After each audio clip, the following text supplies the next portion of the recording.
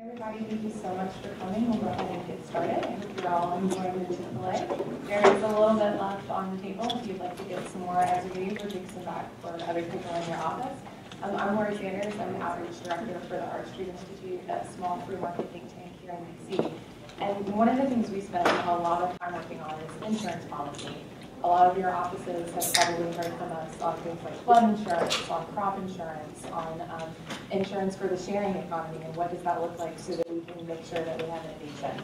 But today we're here to talk about a type of insurance that underpins our ability to talk about all of the other types that we meet with you so frequently on, which is reinsurance. So we have some experts gathered here today to talk to you about the reinsurance market, how it works, how their offshore reinsurance tax deduction works, and why it's something that's worth defending. So I'll shut up because I'm definitely not the most interesting person in the room.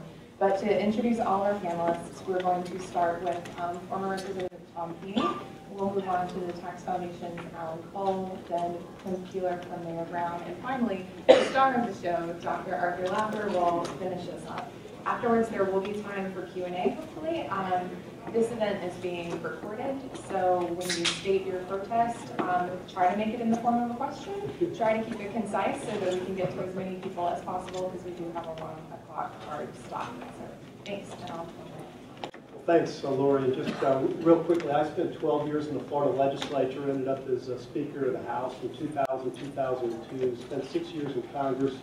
I was blessed to be totally dependent on the most brilliant staff, either in Tallahassee or Washington, and I know how dependent policymakers are on people in this room to turn great ideas into practical policy that can move the United States and your districts forward.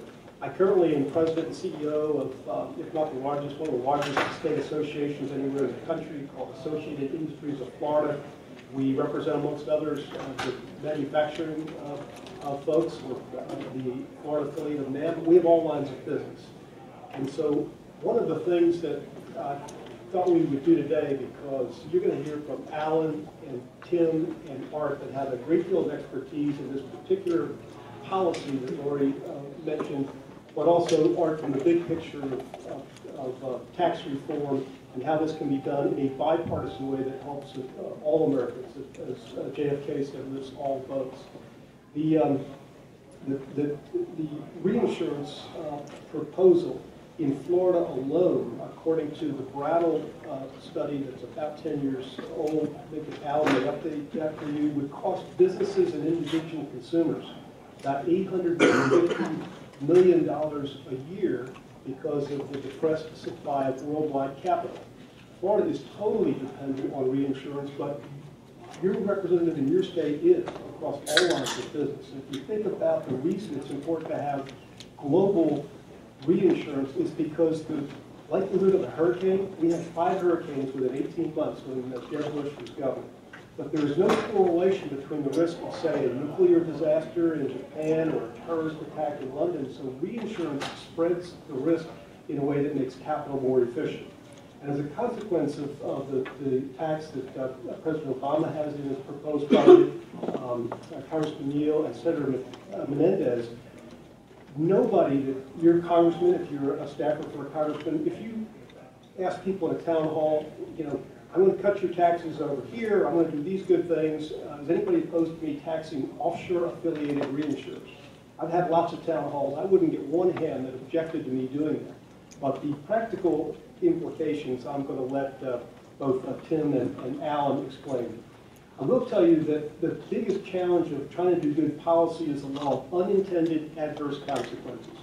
You try to do the best thing you can in terms of a policy and legislative perspective, and it's also, it's almost always the unforeseen adverse consequences that are much more dramatic than maybe some unforeseen benefits. And so it's important that we recognize this would effectively be a 13 billion increase on the cost of consumers, depending on how exactly a proposal like this is structured. But there are other adverse consequences as well. Congress has taken on a risk in flood insurance and terrorism risk insurance that probably there needs to be some federal role in. After 9/11, I can tell you floods are very important to Florida, low-lying areas, Louisiana, coastal states, but even the river estates.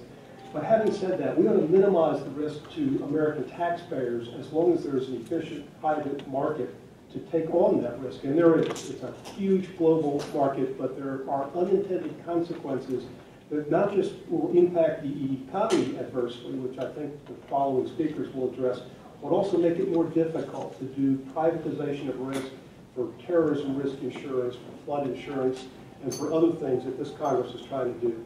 I'll leave you with this, because even the most sophisticated business executives, I've talked to about 20 of them, financial business executives, brilliant people with degrees like Alan and Art have from places like Yale. And I tried to explain a year and a half ago how the move to dynamic scoring or realistic scoring away from static scoring is so critical to getting the American economy again, no matter what tax reform looks like. And none of these brilliant executives understood the difference between static scoring and dynamic, but I left them with this real brief example. When Congress was trying to raise revenue during a period of short, extreme problems, it imposed a luxury tax. And it said, look, if we just dramatically increase marginal rates of the cost of buying a Mercedes or a yacht, we can pay for other things. That sounded like a great idea, because almost less than 5% of my constituents were prepared to go out and buy a Mercedes or a yacht. The problem with that as a revenue raiser is that we immediately put a lot of American boat manufacturers, auto manufacturers out of business. We had a lot more people moving into the unemployment lines, failing to pay personal taxes because they were out of work. And so the luxury tax actually yielded dramatically less revenue than it was designed to do, even though it was politically popular with maybe 95% of your constituents if you had to do a pay for. It's the same challenge we have right here. It's not good policy, but a pay for and your rules may bind you. Then finally, I think Art Laffer will talk a little bit about what happened when, on a bipartisan, hugely bipartisan basis, corporate tax rates were reduced, capital gains tax rates, and personal income tax rates. There was a terrible fear that the Treasury would dry up because you reduced all those rates on marginal taxpayers and investors. What really happened is that we almost doubled the net collection of federal revenue. So regardless of whether your priorities are transportation, healthcare, or education, or tax cuts, which my businesses love, you will have more opportunity if you do rational policy to then fight over the spoils for tax cuts or expenditures that will make America a better place. With that, I'm going to turn it over to Alan. Hi there. Hello. My name is Alan Cole. I'm with the Tax Foundation. I'm an economist. I got my degree from Yale University. I spent some time as an actuarial consultant, though in the related field of pensions, not insurance. And I've written a report on this particular proposal because we see it come up every so often, sometimes in proposed budgets, sometimes in proposed bills in the Senate or House. And I'd like to just give some context for where this fits in terms of the bigger picture on corporate taxes, and talk a little bit about its economic effects as well. The first thing to think about is, well, when we talk about offshore things, when we talk about corporations being overseas, usually, regardless of what side of the political spectrum we're on, we start to ask, hey, are we doing something wrong here? For example, if autos are being made overseas, we wonder, could we be doing something better so that we could make those autos over here? With the reinsurance industry specifically, that kind of hair trigger reaction to be worried about stuff being overseas is in fact maybe not so wise, and in fact it's closer to the opposite. As the congressman alluded to, the purpose of insurance generally as an industry is to spread risk around among a diverse group of people. Diversity is its strength, not its weakness, and therefore having some risks from the United States being spread to places other than the United States is in fact a feature, not a bug, of the industry as it exists now. historically, there have been a few instances of disasters that were so large that it would have been a problem for the United States to just fund all of the relief by itself. There have been several large hurricanes in the last 15 years or so, and there's also concerns with terrorism or flooding. And for all of those, if one house in the United States is doing badly, maybe a lot of them are. And in that case, it's useful to have this nimble, powerful system for international disaster relief. Now, this proposal specifically would change the corporate tax base for a very specific industry in a kind of ad hoc way. And there are a couple of reasons I don't like that very much. The first thing is that we've all agreed in tax policy we want everyone to kind of pay the same rate. That's a principle of how we do things. It's also important to have a consistent definition for the base. And one of the ways that we think of defining income is usually, well, it's your revenues minus your expenses. If you want to levy a corporate income tax, that is what corporate income is. And what this proposal would do is say, let's just ignore reinsurance expenses. And to be fair, they also ignore the claims that you get back from a reinsurer, supposing that you need them. So in effect, it says the corporate income tax will take into account all of your transactions except this one, which it will sort of just not recognize. Now, there's some reason to have the IRS not recognize transactions if they aren't legitimate, and the IRS, in fact, has the authority to do that. If a company were to make a transaction that they didn't think was a real legitimate business purpose, then the IRS actually has some abilities to void those, and that's a large area of tax law. But that's not what this is, and that's why people are looking to legislation instead. The problem with that perspective is that these really are real, legitimate business transactions doing exactly what they're supposed to. And to ignore them in this specific case kind of raises the question of where are you going with the corporate base? Are you going to make ad hoc adjustments to every single industry? And if so, well, you'll probably see me on a lot more panels talking about stuff like this, and we'll have lots of intra-industry squabbles over whose tax base gets defined as what, and that's not a very productive way to be going.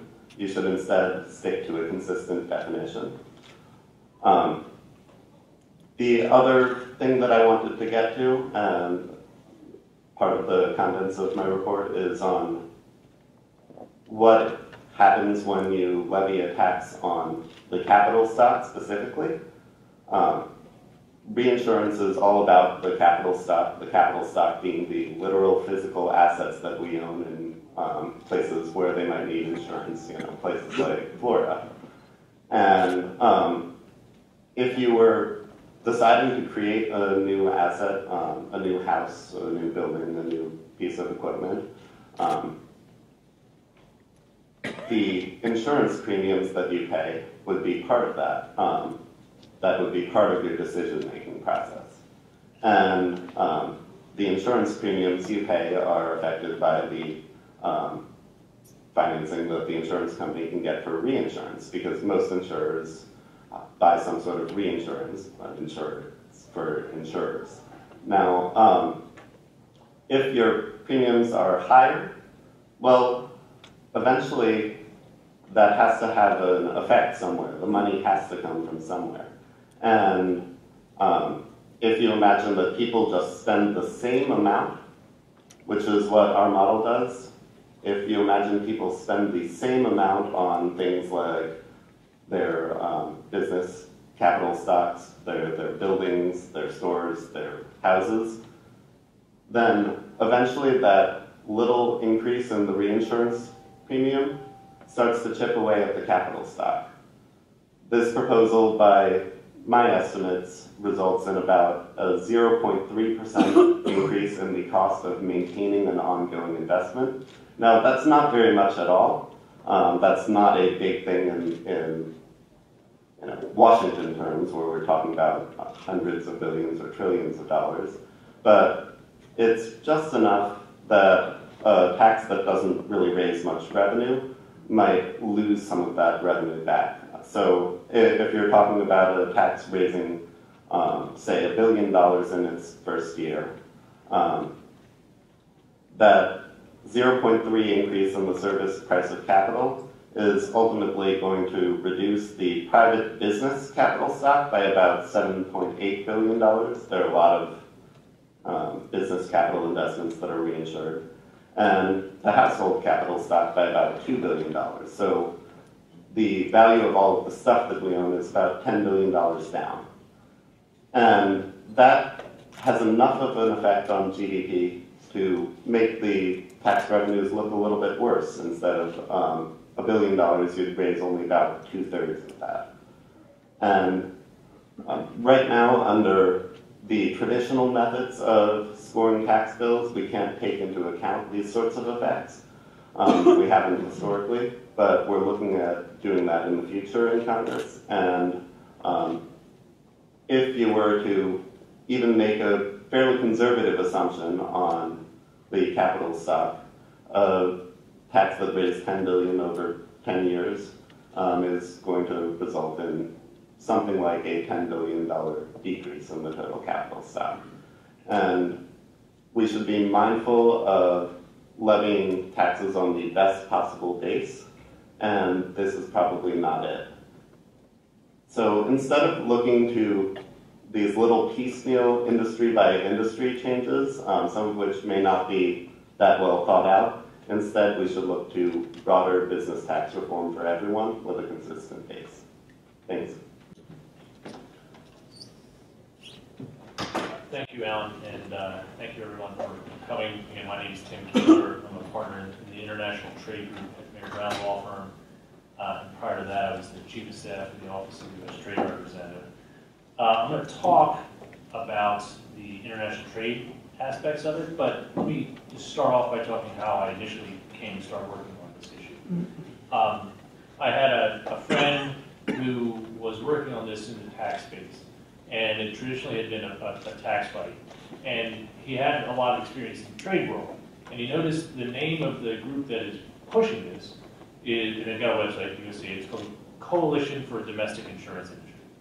Now, notice what it doesn't say. It doesn't say Coalition for Ubiquitous, Plentiful, Inexpensive Reinsurance that's good for consumers, right? It's about the domestic U.S. insurance industry. And from the trade world, that sort of set off the smoke signals about what this is really about. It's not about protecting the U.S. tax base. It's not about tax evasion. It's pure and simple protectionism. It's about throwing up a barrier at the border for domestic providers.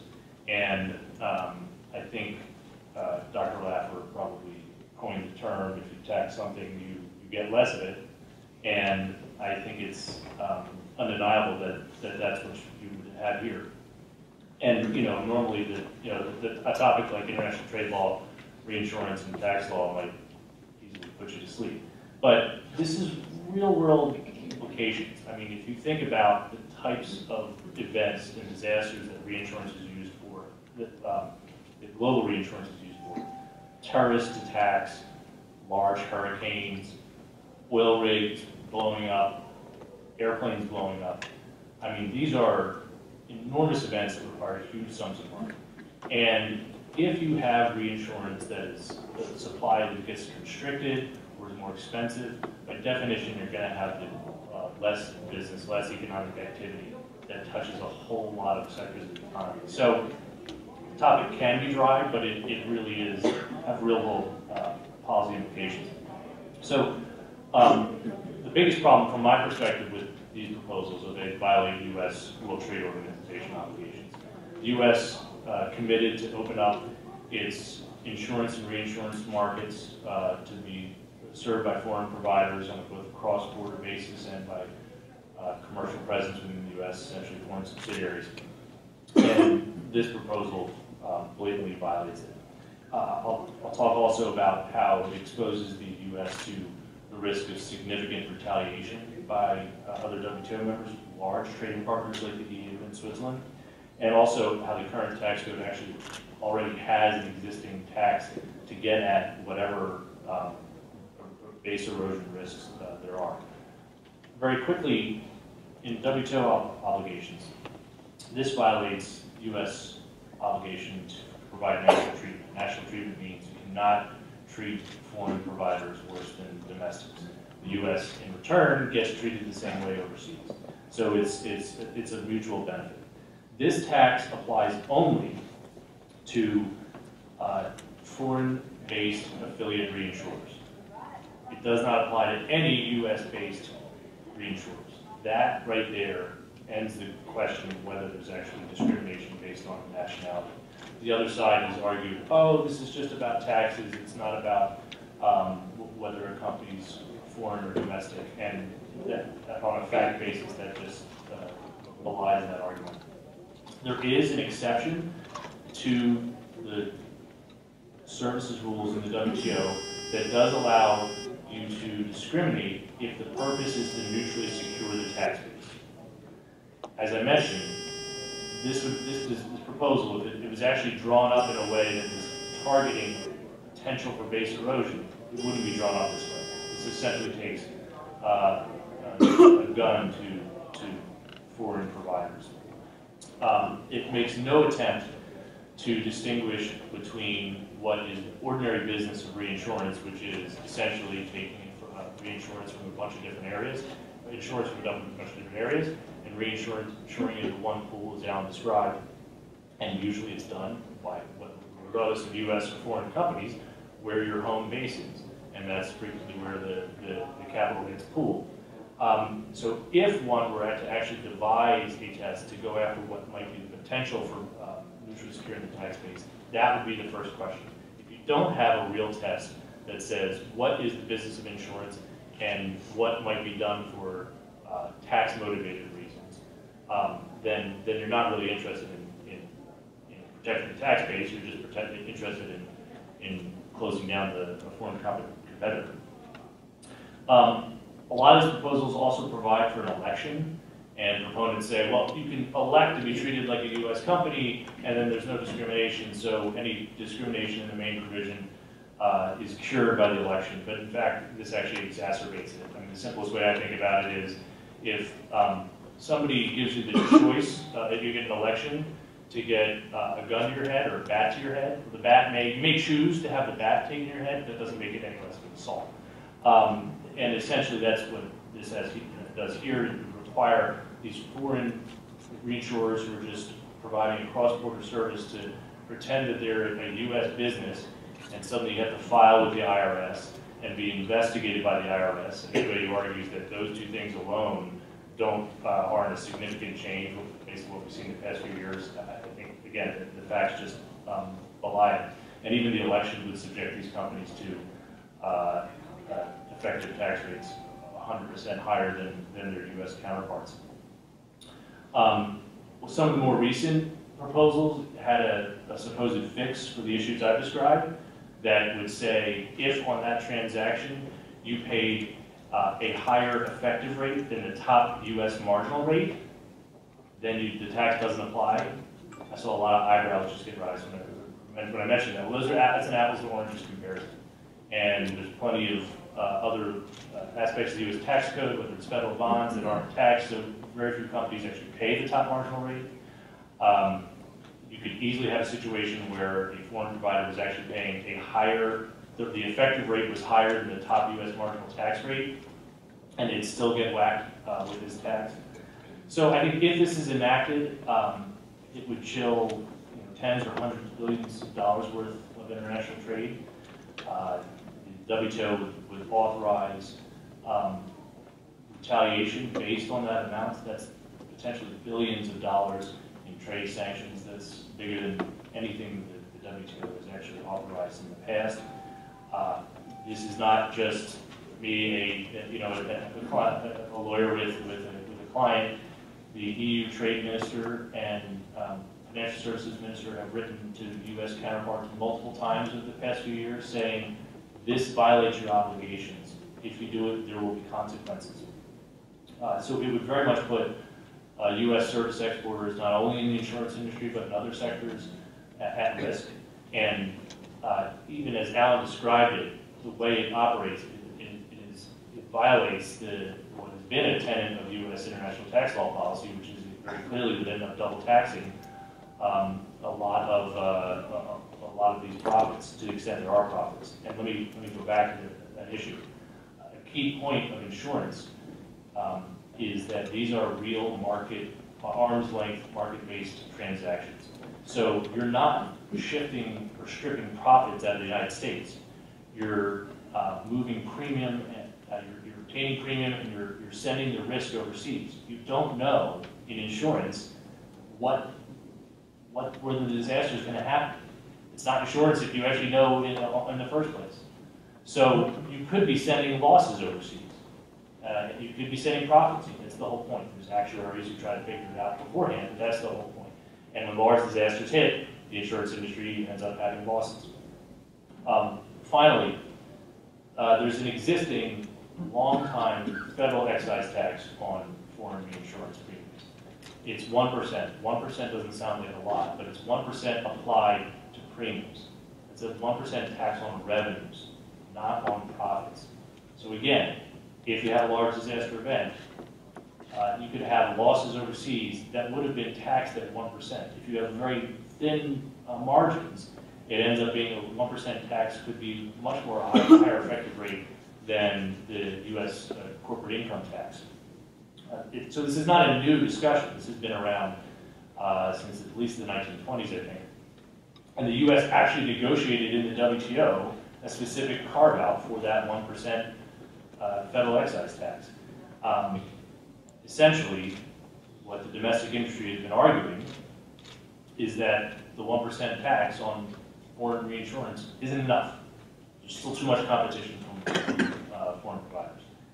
That's exactly what the U.S. is not allowed to sign up for, and if it did, the consequences would be very severe. So with that, let me turn it over to Dr. Lappert. Thank you, Arthur Lappert.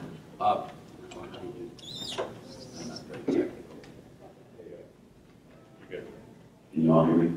Great. Let me, if I can, look at all of you here. It's a delight seeing all of you and how young all of you are, and the future of America, about all that. If I can. When you look at these tax issues, if you don't behave honorably, who does? And when you look at these little proposals through here, it's up to you to really make sure bad things don't happen. If you look at this proposal, whether it's Alan or Tim's comments, I mean, equal treatment. All expenditures should be treated equally if you're going to do the calculation. I think it's a stinking awful corporate tax code. But this is the one we have. You should treat all expenses equally. This, of course, would differentiate amongst expenses, as you pointed out, Alan. If you look at GAP or WTO, this would treat foreigners differently than it does Americans. These are no-brainers. The one I get that really gets to me is it violates every principle of economics you want. What you're going to take is this little bitty portion, a little tiny tax base, which is the expense, and put a 35% tax rate on it. So you have a very high tax rate on a very small tax base, which violates every principle of economics you want. You always want the lowest possible tax rate on the broadest possible tax base. And then there's one other thing that just goes here, and to me, there's no cure for stupid. When you look at this legislation, these people all say we've got a pay-go obligation to find revenues to pay for other things. Pay-go is wrong. You know, it is not right to use static revenue neutrality to calculate what the revenues will be to make up for expenses. If that were true, why wouldn't we raise the corporate tax to 250% on all corporate profits? Then we could have a lot of revenues to be able to fund everything. Duh. You have to have dynamic scoring in this. And if you look at what the rules are for this legislation, It is really a pay-go, and that is the only argument you hear people using as to why we should do this tax, because we need the revenues for some other procedure. And that is the wrong model. This is a no-brainer. It's really a false issue that is obviously wrong. And you guys are the ones who have to make sure your bosses know that, and that you don't let it get through, because these things come flipping back on you. And I've been around this town a long, long time, and the accumulation of little bad policies really adds up to destruction of the country. And I want to come back to you, because if you guys do this sort of stuff, you take away the really getting the dream of what could be. You know, I'm going to quote Bob Marley for you. Those who are trying to make the world worse never take a day off. How can we? When you look at the reason why someone would propose this, it is the most violent, vulgar, anti-competitive motivations that these people are using to propose something like this. You guys have to be the people who block it and stand at the gate and pray. And I want to take you a step further in this too, because we're going to get changes in the political structure. And the dream is really to move a corporate tax structure where we can create a big problem in the United States, not a little one. I'm going to take you back in time. The dream really here is to get a corporate tax structure that collects your revenues in the least damaging fashion and provides for the expenditures in the most beneficial fashion. It's not Republican. It's not Democrat. It's not liberal. It's not conservative. It's economics is the operation. Let me take you back in time to Truman and Eisenhower. We had a tax rate in the United States of 91%. We had a 52% corporate tax rate. This was Eisenhower, Nixon, and Truman. A young, fresh president came in, a guy named John F. Kennedy. He came in with the tax reforms you may know. He cut the highest marginal income tax rate in America from 91% to 70%. He cut the corporate rate from 52 to 48%. He tried to cut it to 46%, but thank God Barry Goldwater and all the Republicans locked together and blocked it from that irresponsible move. Bob Dole, back then, voted against cutting the highest tax rate from 91% to 70% because we couldn't afford the revenue losses. If that's not the stupidest pay-go thing I've ever seen in my life, that was it. If you look at what happened with Kennedy, we also put in the Kennedy round tariff negotiation. If you look at what happened, we also did accelerated depreciation. You know, all of these policies, and we had the go-go 60s, an enormous expansion of prosperity in this country. You know, if you look at Harding and Coolidge, the same thing. I mean, we had Cox and Roosevelt were running in 1920. They were the hand-picked people of Wilson who put in the income tax, who put in the Fed, who did all sorts of damage to the economy, all sorts of rotten behavior of the U.S. economy during the Wilson administration. Then you get Harding and Coolidge came in. They won the election in 1920 by the largest percentage ever. They cut the highest tax rate in America from 77% to 25%. Is that a good enough cut for you? The period was called the Roaring Twenties. Tax revenues from the top 1% of income earners went through the ceiling as a share of GDP. You know, we had this huge prosperity. Then you've got the Reagan period. I mean, you know, Reagan, we followed what I like to call the Four Stooges. Johnson, Nixon, Ford, and Carter. Forgive me for those of you who love those people. But I used to call them, it's the largest assemblage of bipartisan ignorance probably ever put on planet Earth. What we did was we cut the tax rate. Let me take you through the tax plan. I mean, if you look at the tax plan with Reagan, ultimately we got the highest tax rate in America. And I'm going to go through the 86 Act with you. We've got the highest marginal income tax rate from 50% to 28%. Is that a good enough cut for the fat cat richies? You agree with me, huh? In case we missed a few, we didn't get enough fat on it. We cut the corporate rate from 46 to 34%. You know, by that time, by the way, in that day, the 34% was the lowest rate in the world. Everyone else has copied us, and so now it's the highest rate. We're at 35 now. But, you know, what else did we do? We raised the lowest rate from 12.5% to 15%. We took it from 14 brackets down to 2 brackets, 28 and 15%. We got rid of all these deductions, exemptions, and exclusions, all right, to make it exactly revenue neutral. What the president said was if this raises $100, he's going to veto it. If it costs $100, he's going to veto it. This is not about raising or lowering taxes. This is about changing the structure of the tax codes. You know, when you look at that, just to remind you of the vote, just to tell you what good economics is, it's nonpartisan. The 86 Tax Act passed, in the Senate at least, by 97-3. Think of it. Could you imagine that bill today dropping the highest rate from 50 to 28, dropping the corporate rate and raising the lowest rate? I mean, you couldn't, what, get 2 votes maybe? Bipartisanship and pro-growth, the dream, is what we're all after. We are coming into an era. Jerry Brown, in 1992, ran on getting rid of all federal taxes. All of them, except for 2 flat rate taxes, one on business net sales and one on personal unadjusted gross income. Very few deductions, exemptions, or exclusions in any of these. Replacing the personal income tax, the corporate tax, replacing all payroll taxes, both employer and employee, replacing the Medicare, Medicaid tax, replacing all excise taxes, getting rid of the death tax, getting rid of the unearned income tax, all of these things. The only thing he kept were sin taxes, because their purpose is not so much to raise revenues as it is to change behavior. It's a very small percentage.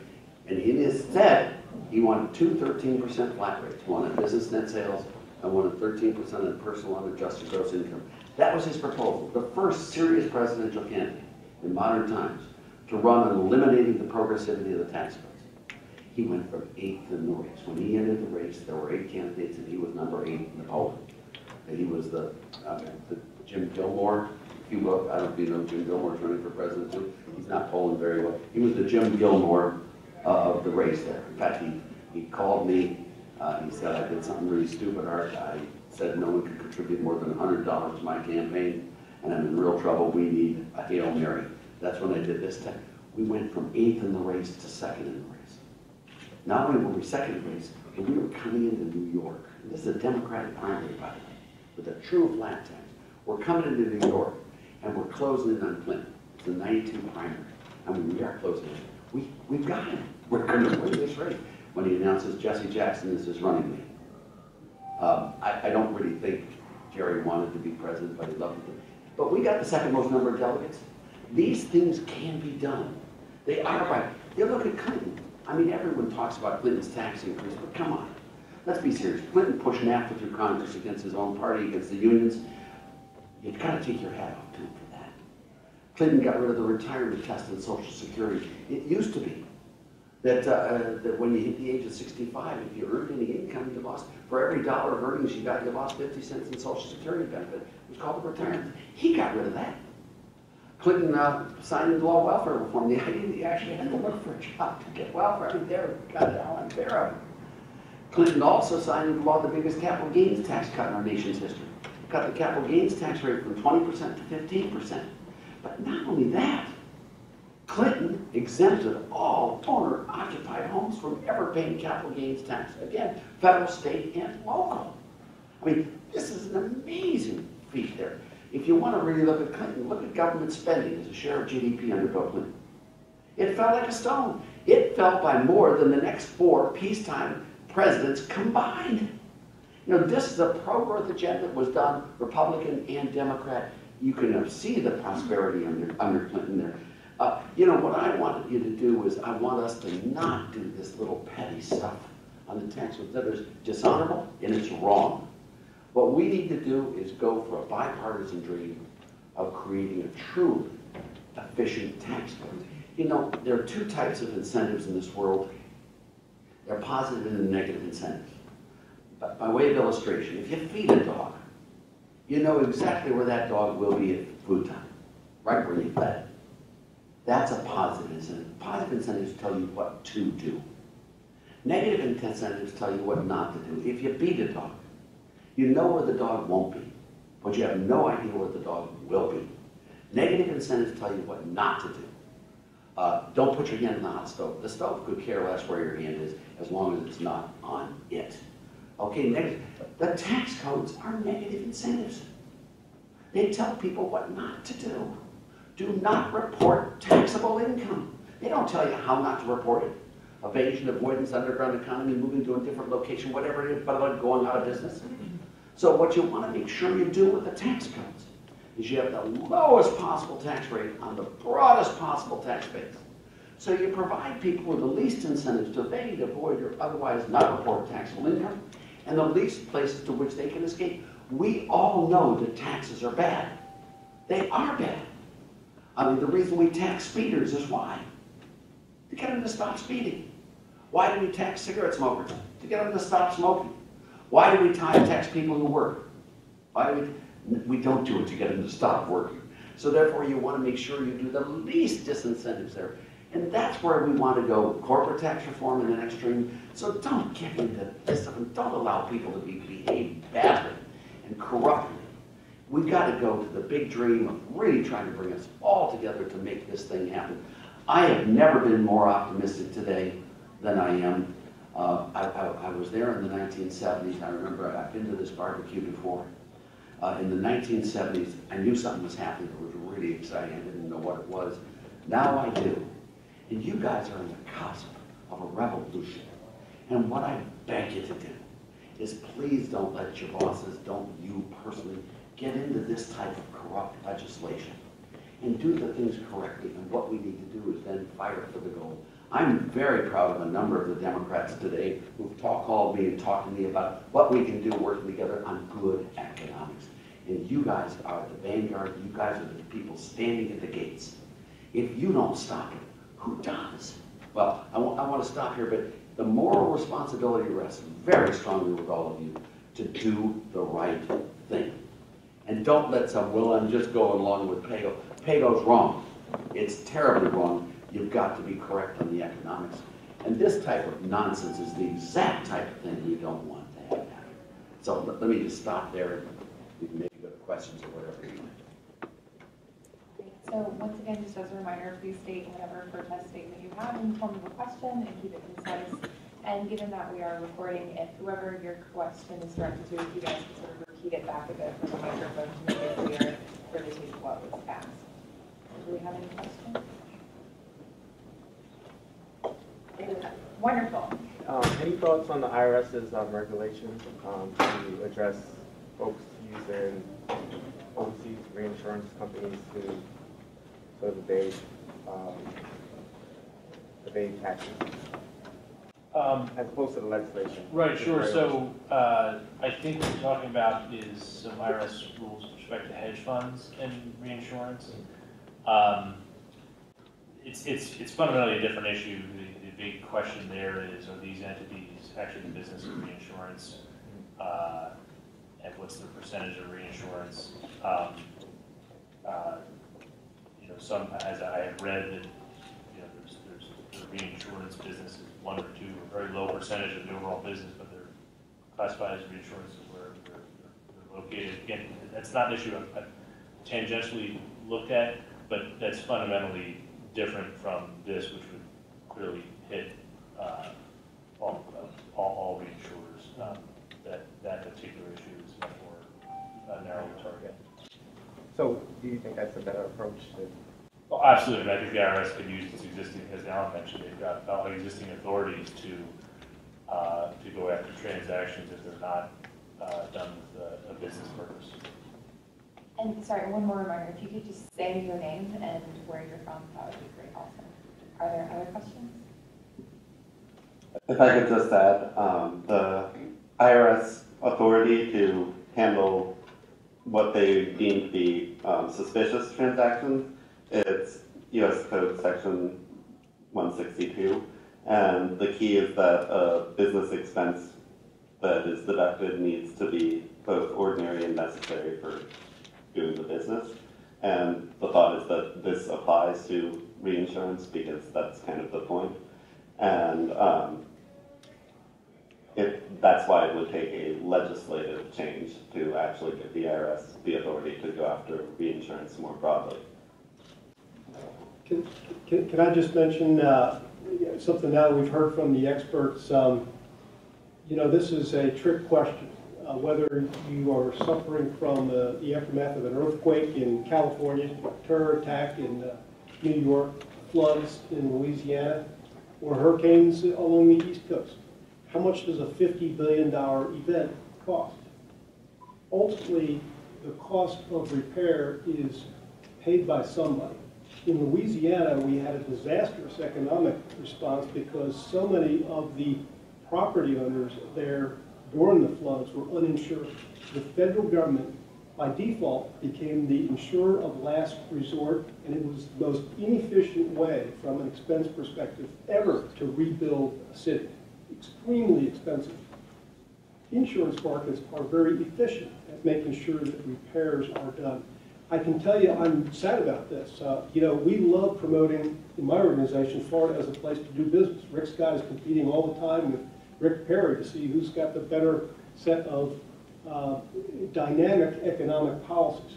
But the one thing Florida does worse than any developed rational market in the world is we concentrate the risk of our insurance because it's politically unpopular to try to shift the risk to the private sector.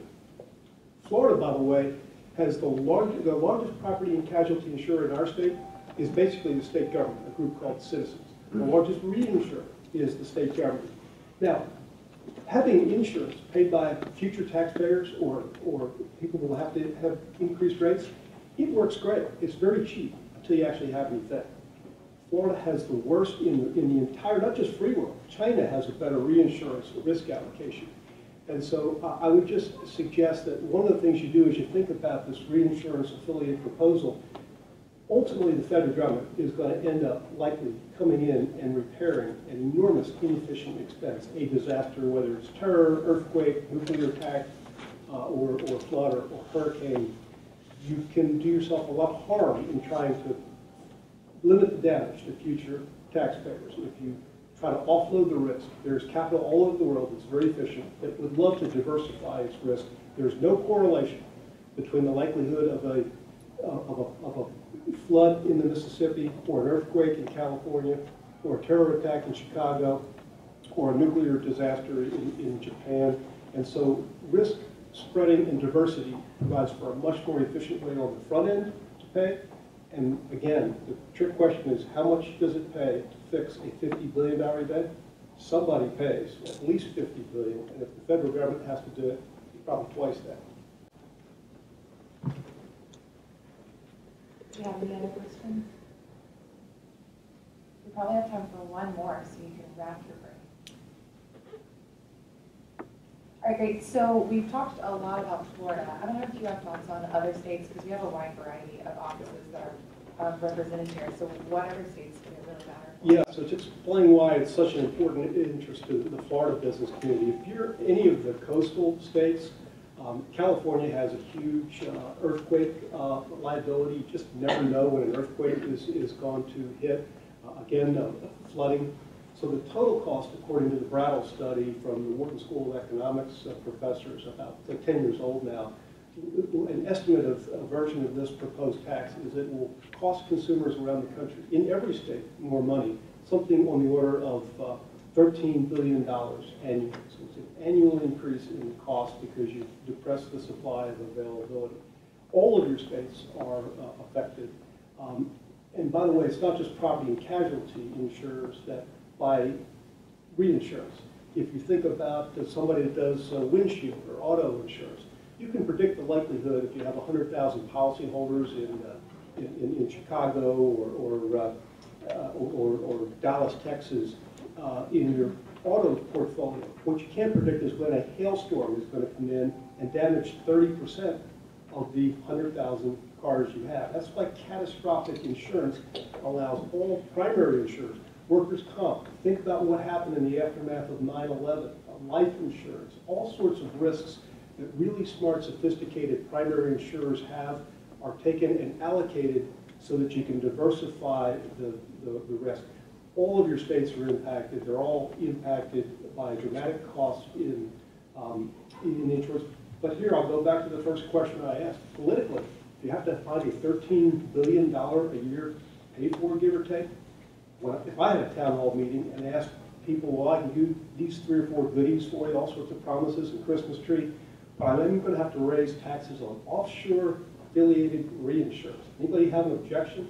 I would have had 100 votes leaving that room until the storm hit or until the cost of their primary insurance went up. And it's one of those hidden things that is, Art and Tim and Alan have said, you don't necessarily see the impact of these things, but you add them together and you end up with what we have in the U.S. tax code, which I don't know anybody that supports the United States tax code as is. So, On that note, we'll wrap it up because I don't think I could actually give a better closing statement than that. And we do have to be out at 1 for the next event. So thank you all very much for coming. Please grab some extra food on your way out. Feel free to email us at the Art Street Institute with any questions you might have, or you can feel free to chat with the panelists in your brief few minutes we have before